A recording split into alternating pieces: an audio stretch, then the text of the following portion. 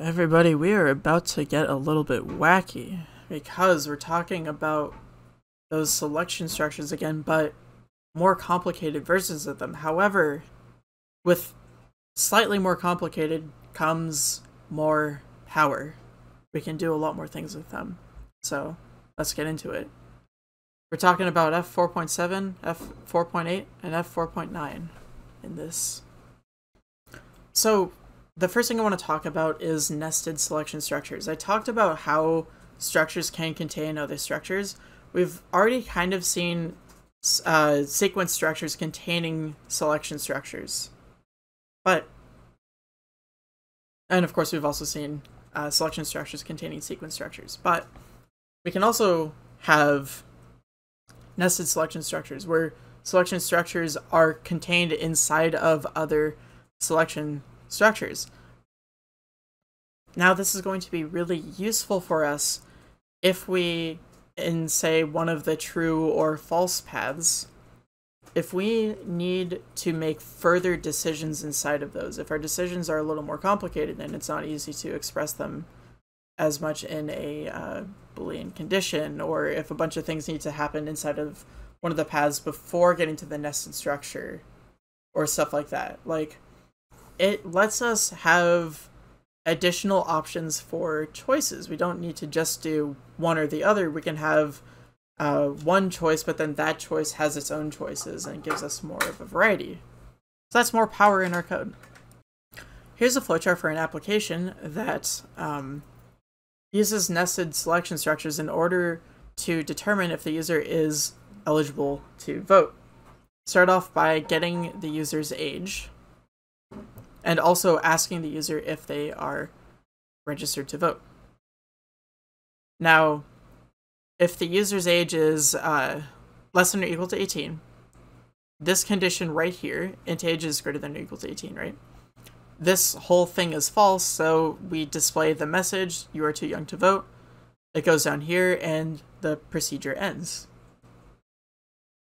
If it's true, if they are greater than or equal to 18, they might be eligible to vote. However, that's not guaranteed. Because to be able to vote, there's a few conditions.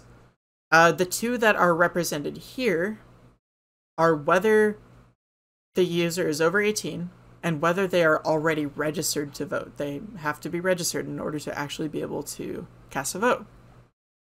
So if the age is 18, if it's been confirmed that they are 18 years old, then under the true path, the program asks,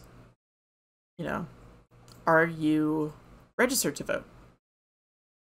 And they check if it's equal to yes. Now, hypothetically, you could put like the string, you could check just textregister.text in this flowchart and then put the letter Y and then put some other thing that says anything else that's not Y, whatever. But in this case, we only have two options anyway. It's true or false, and we're already checking if it's equal to Y, so why not? Not an intentional play on words or pun or whatever there. However, if they are over equal to or greater than 18, but they are not registered to vote, we don't need to tell them that they're too young to vote. So we can just say you must register to vote, or register before you can vote. So what we have are two different messages that we're displaying to the user, which is really helpful because if we just had a regular selection structure where we ask, are you greater than or equal to 18 and are you registered to vote as a Boolean condition, right?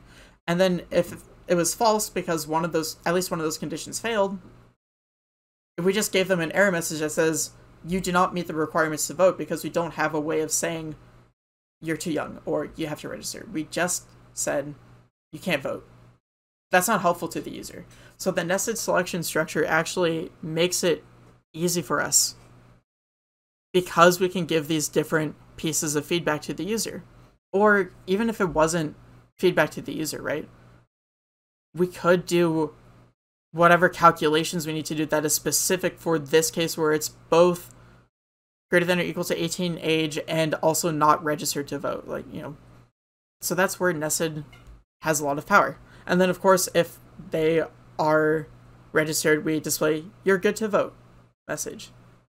In either of these cases, they meet up together at the bottom like we would expect for a dual selection structure. And then they come down here and meet up with this path right here, which is also what we would expect for one of these dual structures. And then no matter what, it all ends. So that's what a nested selection structure looks like in flowchart form, is we're putting an if statement within an if statement. And then some pseudocode, of course, declaring variables. If the value in int age is at least 18, then check if text registered contains y, or is equal to y, really. If we're right here, we already know that the user is at least 18 years old because we're in the true path. And then if this is true, we know that we're inside the true path, so both options, both statements were correct. The user is good to vote. They are both 18 and also registered, so we can display "you can vote." However, if we end up in this else block, we still know that we're inside the true path of the outer loop.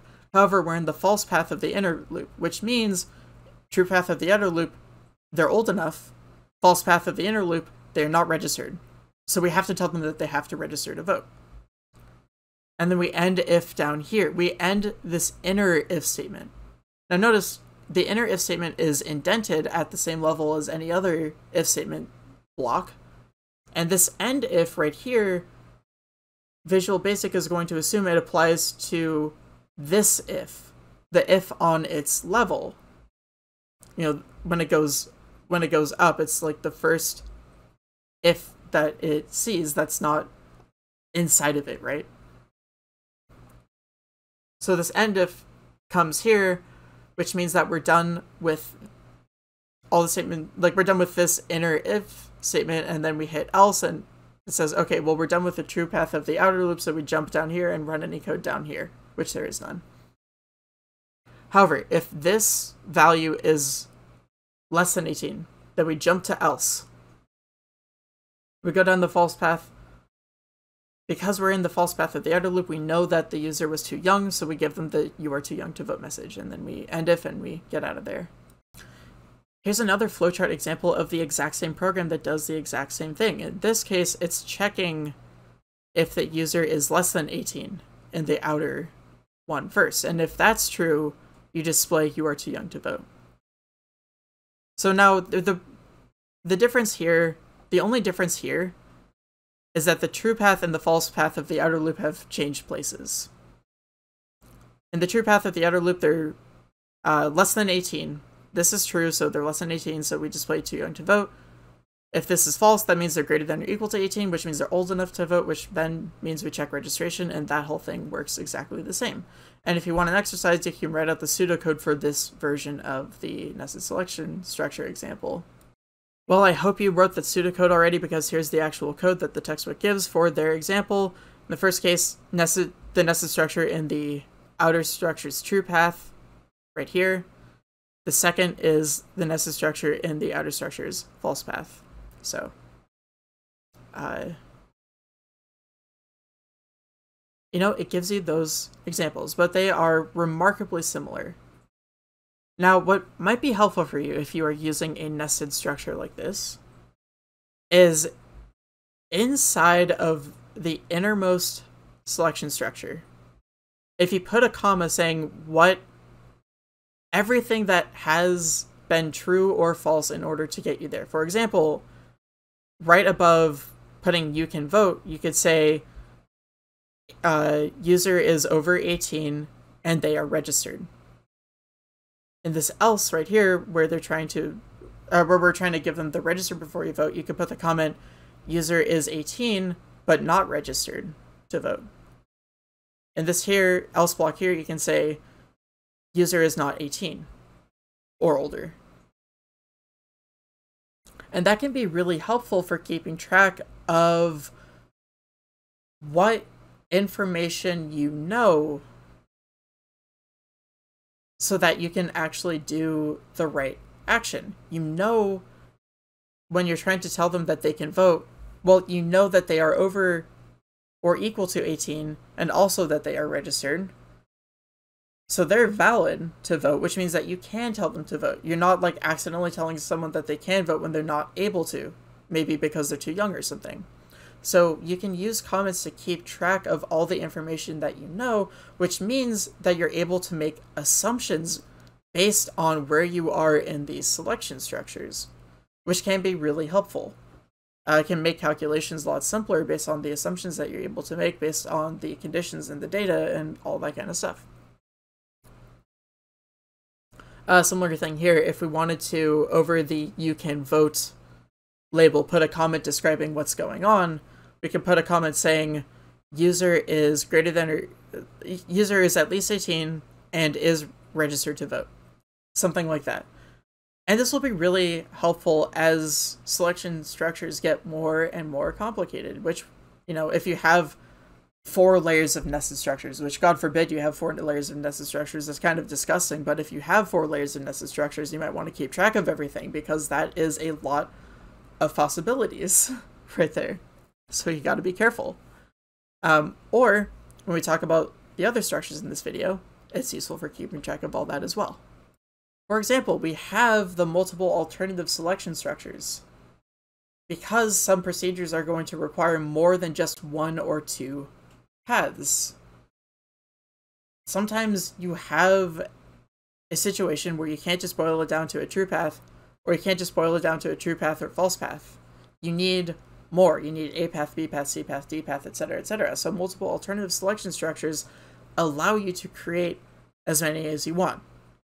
I talked about radio buttons before. These are really good for radio buttons because one example of using multiple alternative selection structures is that you can say, well, if this button out of the group of 4 is clicked, do this, versus if this one is clicked, do this, versus if this one is clicked, do this, versus if this one is clicked, do this, right?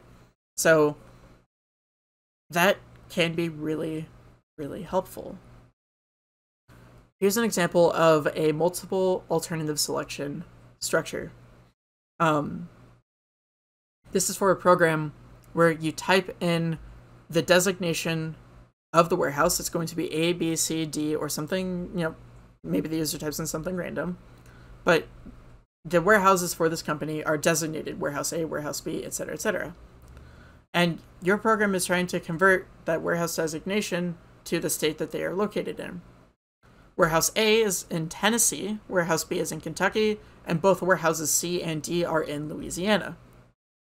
Now, of course, we have our sort of decision structure part of the flowchart, but instead of saying, is string warehouse equal to A, we're saying, what is string warehouse? If it's equal to A, if string warehouse is equal to A is a true claim, do this, display Tennessee. If it's equal to B, display Kentucky. If it's equal to C, or if it's equal to D, display Louisiana. If it's something else, display not applicable. And then in any case, they all meet up at the very end and stop. But we have this like branching out path where each of these paths are labeled with the value that we are expecting them to be. And it might not just be a value, it might be a condition as well, but we'll get to that. Here's some pseudocode. We declare the string warehouse variable, store the warehouse designation in the string warehouse variable. If the value in the string warehouse variable is one of the following, if it's A, display Tennessee. If it's B, display Kentucky. If it's C, or if it's D, display Louisiana. Otherwise, if it's something else, display not applicable. And then we end if. You might notice, and if, and else, and stuff. We might see some familiar faces when we're talking about this multiple alternative stuff. But here is another way of doing pseudocode. This is similar to how an if statement is structured here, where we have if, and then some condition, and then the thing you do if the condition is true. But now we have an else, and then it looks like we start a new if statement, which might make you think nested loops. But with this, we're not talking about nested loops at all. Multiple alternative selection structures is not nested loops. It is one structure that can handle multiple things. So think of this as the different arms in the flowchart. This is the second arm where we test if it's B. The third arm if we test if it's C or D. And so on and so forth. So that's another way of representing it. Pseudocode is up to your style, so you are welcome to do it however you want. And of course, we return to our old friend if then else. But we have more toys to play with, because we can include the optional else if block for multiple alternative stuff in order to test multiple conditions inside of the same if block. We don't have to worry about nested structures for everything. I mean, there's times where they are useful, but we don't need to worry about them for everything because this lets us specify those additional conditions. The idea is we have our if statement, if condition 0 then, and our statement block to be processed if condition 0 is true. However, if condition 0 is false, we move on to the next one, sort of like what we did with else. But instead of if, we say else if. So it's if this, then do this. Else, if this, then do this. Else, if this, then do this, etc., etc. But now, we have else if, condition 1 in this case, then do all this stuff, and that's optional. But you can also have as many of these as you want. You can also have the else part with all the else ifs, but you don't need else. You can have if, else if, else if, else if, and then do nothing if none of the conditions are met. But if you do put an else statement, then you have statements that are processed if none of the conditions are met. If all of them are false. So without else, but with else ifs, if everything comes out to be false, nothing happens. If you do put an else in, if every condition comes out to be false, then the else happens. And then end if at the very end. With this else if stuff, exactly one of the statement blocks is run, no matter how many of the conditions actually are true, because Visual Basic is going to test the conditions in order. Starting at, in this case, condition 0. It'll test that, and then condition 1, and then condition 2, and then condition 3, and so on and so forth. It will test all of the conditions in order. And the statement block of the first true condition is run. Every other statement block is ignored. So if condition 3 is the first statement block that is true, but conditions 3, 4, 5, 6, 7, and 8 are all true, only condition 3's statement block gets run. 4, 5, 6, 7, and 8 all get ignored. Here is some example code that sets a message equal to whether a particular number is divisible by 8, 4, 2, and is odd. It's not divisible by 2 at all. With some extra fun stuff, but we'll get there. So first, let's say I have the number 16. Well, 8 divides evenly into 16. There's no remainder whatsoever. 8 times 2 is 16. 16 divided by 8 is 2, remainder 0. So the mod is equal to 0. This condition is true. String message gets set to the number is divisible by 8. And then we just move on. We don't worry about any of these other else ifs.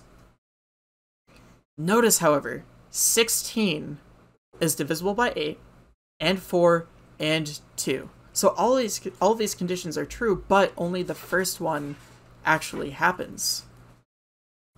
And then it skips everything else. If I had 12, 12 is not divisible by 8. 12 divided by 8 is equal to 1 remainder 4. Which means that 12 mod 8 is 4, which is not equal to 0. So this whole thing gets skipped. However, 12 is divisible by 4, which means that the 12 mod 4 will be 0, which means we enter into here. Now, if we are inside of the mod 4 statement block, we know that the first condition was false. Because if it was true, then the second condition wouldn't have even been tested. It would have been completely ignored. So that must have been false, which means that it's not divisible by 8. But we are in here, which means that it is divisible by 4. Which is why we can say in the message the number is divisible by 4, but it's not divisible by 8. We have that information. So that's a useful piece of information we can get based on the placement of our conditions here. Similar thing with 2. If we look at 6, for example, 6 mod 8 is going to be 6, because 6 divided by 8 is 0 remainder 6. 6 mod 4 is going to be 2, but 6 mod 2 is going to be 0 because 2 times 3 is evenly 6. So we say that the number is divisible by 2. However, I also have this sum odd number thing. We'll get to that.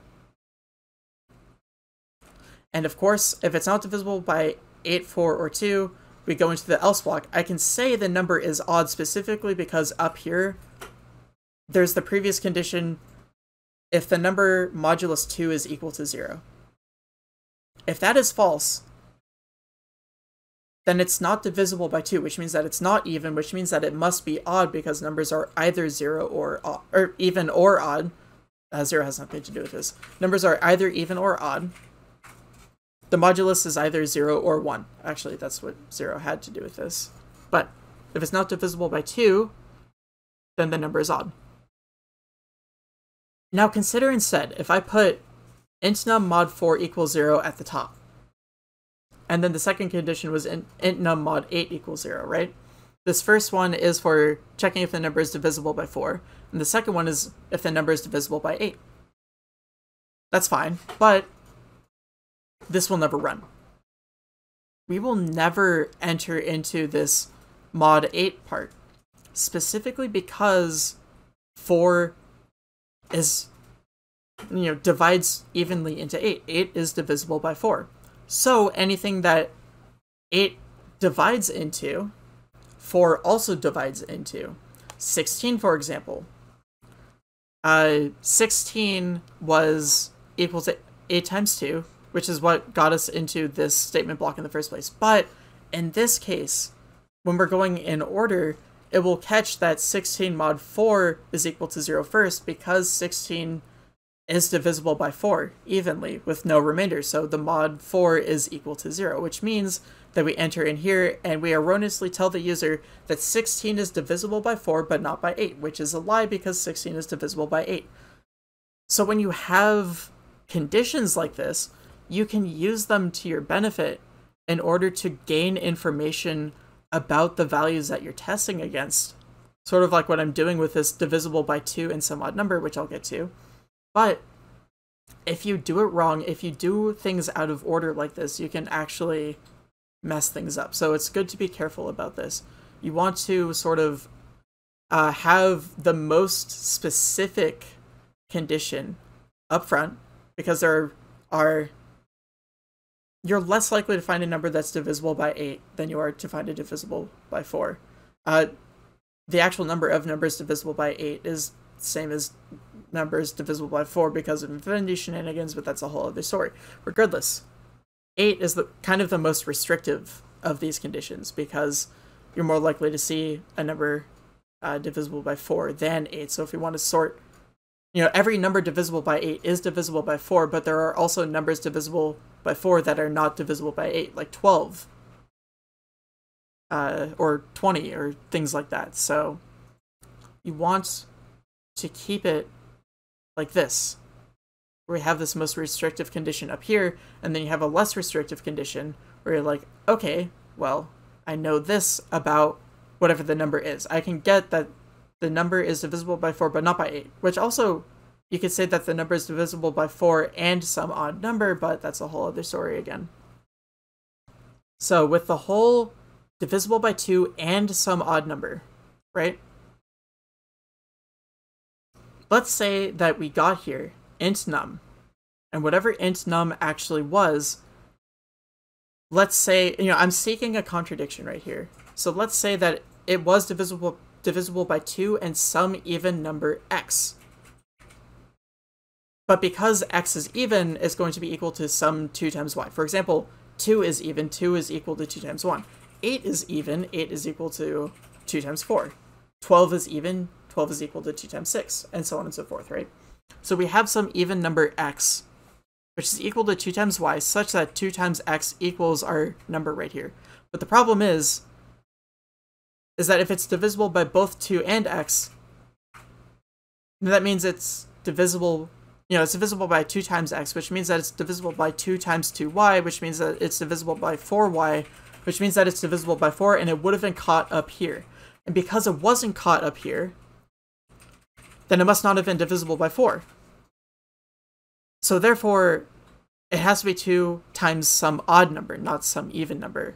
That's an example of information that you can get by a smart usage of these else-if blocks like this. So that can be really helpful. You can also do the same thing with ranges. In your first condition, you say, if the number is between 1 and 3, then do this. In the second condition, you can say, well, if it's between 0 and 5, do this. And then if it's between -10 and 10, do this, right? But in the first condition, if it's between 1 and 3, we're doing something. If we make it to the second condition where it's between 0 and 5, we know that it's not between 1 and 3, so it must be 0, 4, or 5. And you can do really cool things like that to filter out certain groups of numbers. And then make some crazy, big ranges that are actually kind of split up and stuff. It's really interesting. So this gives you a lot of power. Alright, so what we have right here is an example of this warehouse program. One of them is using the nested selection structures that we talked about before, nested if statements. And the other one is using this else if variant of the if statement. And look how much cleaner version 2 is. For one, you have this whole 3 and if clauses are required, right? Because you have 3 separate if statements. And each of those if statements requires 3 and ifs. But also imagine how wacky the code would get if you had 12 warehouses or 200 warehouses or something like that. So this nested can be a little bit inefficient. However, you have one statement block per warehouse designation in the else if version of our if statement right here, which makes things a lot more compact and makes it a lot easier to read. You only have one level of indentation here versus all these levels of indentations in the nested version. And again, if you had 200 warehouses, that requires 200 of these nested if statements. Imagine how far off the screen that would go. So nested can provide you a lot of benefits. Or sorry, else if can provide you a lot of benefits. Nested does have its moments, but it's good to avoid when you can. Now we have another multiple alternative selection structure that's called the select case statement, and functionally it's the same as an if then else, but sometimes there are times where it's easier to write one of these select case statements, especially when you have a lot of different cases, a lot of different conditions that you have to check and all that kind of stuff, a lot of different branches, but all of them are pretty simple. They're not great for more complicated conditions, but when they're more simple, these are a fantastic alternative. So what you do with a select case statement is you type select case, and then you pass in a selector. Now this is an expression that's going to produce some kind of value. It's not a Boolean condition in the way that an if statement works, but rather you can think of it as like the left-hand side of an if statement's condition. You're just typing in the left-hand side right here, the thing that you're trying to test. And then you have a whole bunch of cases. You type case and then the expression for the first thing you're trying to test. So the right-hand side of the first if condition. And then a whole bunch of statements, sort of like what happens in an if statement. And then case and you do the next expression that you're trying to test against, and then a whole bunch of statements. So this would be the right-hand side of the second if statement, and so on and so forth. And it works like how the if, else if stuff does, where the first expression that ends up being true, in this case, not even true, but what happens is that it tests equality against each of these expressions. So does selector equal expression 0? If true, run all that, get out of there. If false, test if selector matches case expression 1. If true, run all that. And get out of here. If false, move on to expression 2, test if selector matches expression 2. If true, run all that kind of stuff. If false, go on to the next one, and so on and so forth. If none of the expressions actually match the selector, then if a case else statement exists, which you don't need, but if it does, it will go into there and a whole bunch of statements will be run if nothing matches. Usually you're going to have at least one case, probably more. Otherwise, why would you have, like, why not just do an if statement that has only the true path? But you'll have at least one case, probably more. The else case is optional. Any of the cases past the first is optional. And then at the very end, you type end select. For example, with the warehouse problem that we've been working on, we have case A. If string warehouse is equal to A, uppercase A, and we're assuming we've, string warehouse has already been trimmed in uppercase and all that kind of stuff, but if this is equal to case A, then the label says Tennessee. Otherwise, if it's equal to case B, the label will say Kentucky. If it's equal to case C, the label will say Louisiana. If it's equal to case D, the label will say Louisiana. Otherwise, if it doesn't match any of these, if someone types in E or blah or 200 or whatever, the text will say n/A, not applicable.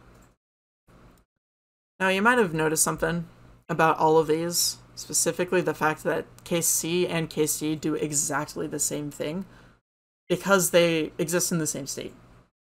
But yet we have to specify two different cases because they're two different expressions. So unfortunately, we do have to do that repetitive work, which is, very unfortunate. Psych! We can combine it. We have case C, comma D, which means either, or not even either, but if string warehouse matches C or string warehouse matches D. I guess either works because it can only be equal to one of these. But if string warehouse equals C or string warehouse equals D, then set the text equal to Louisiana. They're both doing the same thing, so we can combine them using this comma. Otherwise, it's the same, but we have this comma right here. We get to make what's called an expression list, where we can put all of the expressions, which remember include literal values like what we're using here, but every single expression that does the same thing, as long as it's okay if we only match one of them, or if we at least match one of them, right? As long as it's okay that we match at least one of them to do the thing, and not all of them because equality. As long as we match one of them, and we can do that thing that all of them do, I guess, then we can use that expression list and it'll work really well, and it saves us a lot of typing. This is partially why, it's really helpful to do case statements when we have very simple conditions like this, like string warehouse equals A, string warehouse equals B, string warehouse equals C, or string warehouse equals C, and so on and so forth. This saves us a lot of time. We get to save time by writing out this simple select case statement, and the Visual Basic does have to convert it into basically an if statement in order to do all that, but we get to save time and make the computer do the work. That's what automation's all about. That's what programming is about. So select case statements are really cool. Now, the selector and the case expressions have to be of the same type because you're testing equality. If they're different types, you're not going to make a match at all. The expression lists, like I said before, act like or, not and. So the string warehouse equals C or string warehouse equals D if, if this statement is true, meaning if either, not even either, well, if string warehouse equals C, or if string warehouse equals D, if this is true, or if this is true, or both are true, both will not be true unless they're the same value, but as long as at least one of these is true, the expression list, will work, and you'll be able to go into the case associated with that expression list. It's not and, because that would be disastrous, specifically in this case, right? If this was if string warehouse equals C and string warehouse equals D, that would never be true because it can't be C and D at the same time. So it's or, not and. Now, if the selector matches multiple cases for whatever reason, only the first match is used. And if no case else and no selector match, if the selector doesn't match any cases and there's no else case, then you just skip the select case entirely. Now you can actually do ranges of values inside of a case clause, which is really helpful. For example, you can do case is, and then some kind of comparison operator, and then an expression. Which means that if the selector comparison operator expression is true, then it matches. So for example, if we're testing some integer and we say case is greater than 10, comparison operator being greater, expression being 10. Case is greater than 10. That case would be matched if the integer was greater than 10, for example, 11 or 15 or something. And if it was less than 10, it would not match and we would skip that case. We also have case blank to blank, where we have some expression that gives us a lower value and some expression that gives us an upper value. So case lower value to upper value means that anything between the lower value and the upper value inclusive is going to be included. Case 1 to 10 is going to match 1, 2, 3, etc., 9, 10. But 11 or 0 are going to be excluded. For example, we have a quantity based unit price calculator where if someone's ordering a lot of items from us, we give them a deal on the unit price of the items that we're selling. Unit price being price per unit. So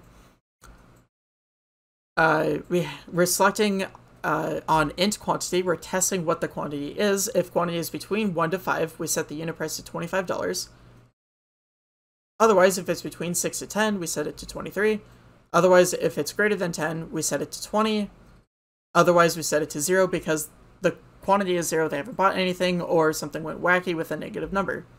And then we end select like that.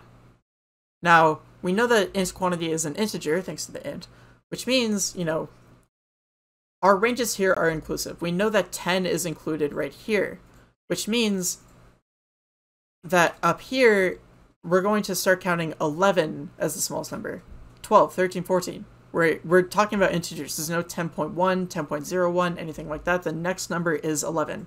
So because of that, we could say is greater than or equal to 11, and that would do the same thing. Either one is fine. I love doing is greater than 10, personally. Other people would do greater than or equal to 11, and that would feel better for them. That's up to you, but you have options when you're able to figure out, you're able to make these conclusions based on the type, in this case, of your selector. All right, well, that's additional selection structures. This is going to give you a lot of power within your code, so I hope this is something that's really exciting for you. We have one last video. Relatively fast. It's just giving you another really useful tool that I hope will come in handy.